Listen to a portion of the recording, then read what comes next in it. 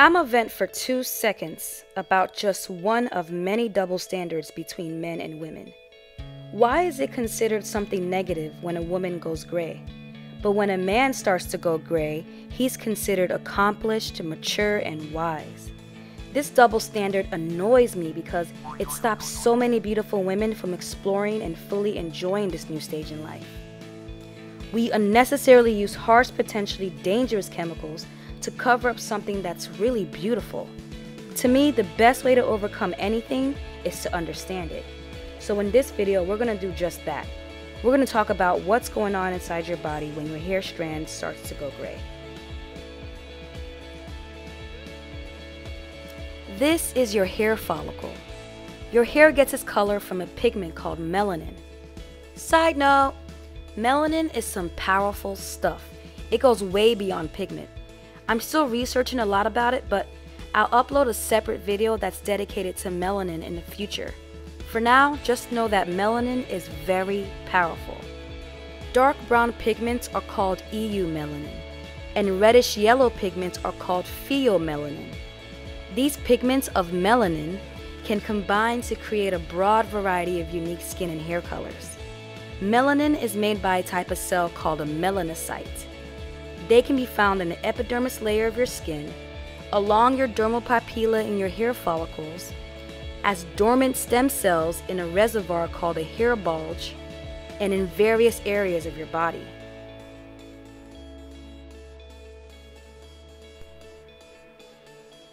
Cells called keratinocytes produce the keratin your hair is made of. Keratin is colorless or gray without melanin.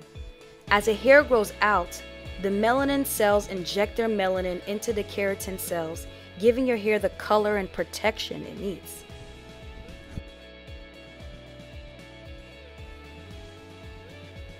Many factors like genetics, stress, poor health, pollution, and aging can cause cells in your body to act out of whack or stop functioning altogether.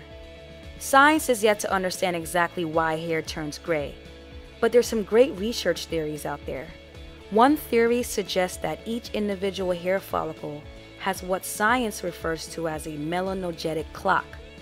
As you age and based on genetics, after a certain amount of growth cycles, a hair follicle's melanogenic clock starts to slow down, and eventually new stem cells stop replenishing, causing your hair strand to grow out colorless. Another interesting theory, and the most recent, is by a scientist named J.M. Woods. He explains how each hair follicle produces a small amount of hydrogen peroxide. Yeah, that same stuff used to bleach your hair. We don't notice this because an enzyme called catalase breaks up hydrogen peroxide into water and oxygen. But according to his theory, as you age, the catalase enzyme weakens, so hydrogen peroxide levels build up and gradually bleaches your hair. You can find a link to his and other interesting research papers in the description section. Research update!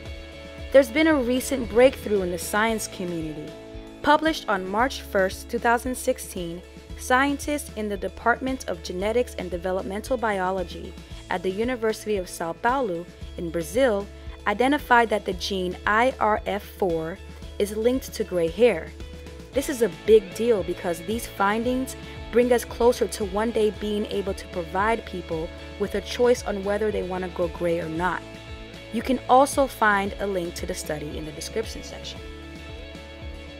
You ever wondered what the difference is between having gray roots versus having individual gray hair strands or streaks?